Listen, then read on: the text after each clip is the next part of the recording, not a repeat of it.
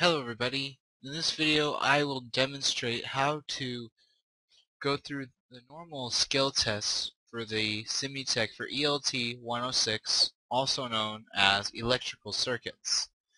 The process for this is simple, and I will show you how to use certain tools that you will find in the skill test in order to accomplish your tasks and get it done efficiently, correctly, and also learn how to use these applications in real life. So let's get started with the first skill test. This is your work order. Expenditures, as you can see, there is nothing yet. This will fill out at the end of it telling you what you spent to repair this circuit. And also how much time you spent will equal how much money is spent on you being there. Status of repairs is filled out when somebody else tried to repair this and could not. And problem description is what you really want to look at for these. This will tell you what to expect and what people say have happened. Our assignment today is to repair the lighting circuit safely, accurately, and efficiently. So let us begin. This is a normal skill test circuit for ELT 106. There are 2 light bulbs, 3 switches, and 1 relay, and 1 fuse, and here is ground, neutral, and live. Circuit box is back here, and all your tools that you will access are up here. Expenses is occurred when you replace something. Like say I took this fuse out and replaced it, that would be an expense. So let us see what's wrong with the circuit. Okay, 1 light comes on, even though both are supposed to come on. Okay, only 1 light comes on. Only 1 light comes on. So if we look at reference for the schematic diagram, PB1 is right here, push button 1, push button 2 is right here, and push button 3 is right here. And they are in parallel with each other. So this should follow, if I push PB1, power should flow through through the fuse, through PB1, through the 3 stops which are in series, so that if I hit one of these, it stops the circuit. That is a normal safety feature in all circuits. Power will flow to relay 1 right here, through 2 to 7. 7 is the neutral, which will take it back to here. This relay 8-6 right here will close.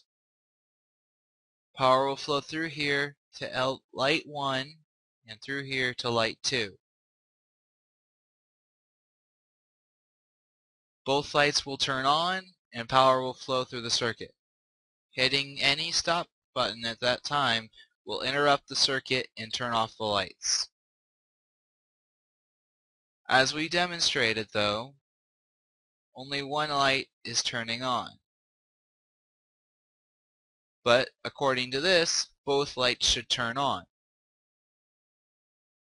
Now, if we observe this, we notice nothing abnormal. Observing can help you. Say if a wire is burnt, it can tell you that it smells burnt insulation. So that can help you quickly find out what is wrong. Now just looking at this, we can tell that all this part is working right here. But something is not working for light 1, which is not turning on no matter which button we hit. Obviously there's something wrong with this light, but it may not be the light. Never assume it's not just the light.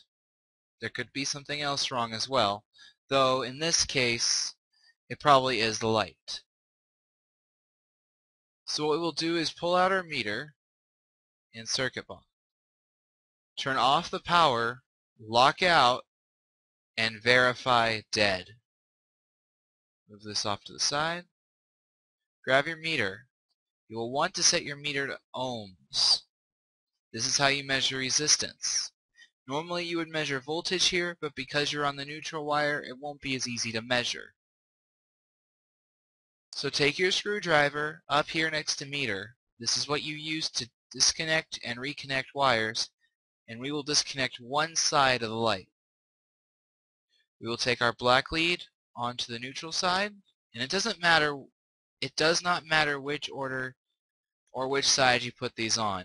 Just make sure that you disconnect, and we will measure across.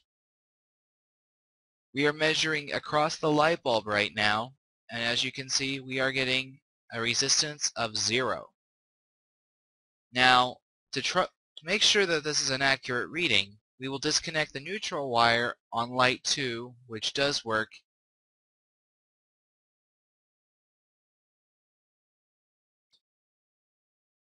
We were supposed to be getting a resistance of 26 ohms. But obviously we were not when we were measuring across light 1. This tells us that light 1 is wrong and should be replaced. So select your wrench. Wrench is what you use to replace items. Also, in certain cases, it can allow you to inspect certain elements to see if they are working right or wrong. So left click on light 1 and it will ask you to replace the component. This is the expense of replacing it, and this is how much time you will spend replacing it. Sounds about right in time.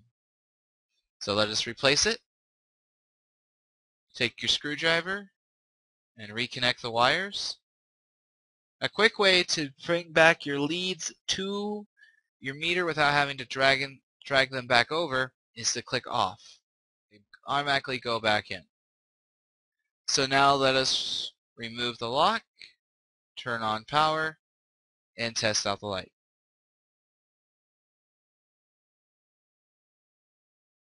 Everything is now working. Using the power of deduction, we were able to figure out that light 1 was not working, even though light 2 was. Because light 2 was working, we knew everything else was working in the circuit. So the only problem had to be light 1. I hope this video has helped you in figuring out how to do this. This is where you will go after it. This will show you, this is just an expanded version of the work order. This is how long we were there. And at 3 minutes for $3 for 12 minutes. The light bulb was $129. Now you will click done and your circuit is done. It'll be added to your skill rating. Pay no. This is going to tell you how you're doing. Mine's low because I was testing something earlier. But if you did good on the first one, and these are in random order by the way, so these will not, you cannot predict which order they're going to be in. But if you do good on each one, you'll get into this area. This is the highest grade area. If you end up down here, talk to your teacher on how to get better at doing this and help. To everybody watching this, I hope this video was instructional.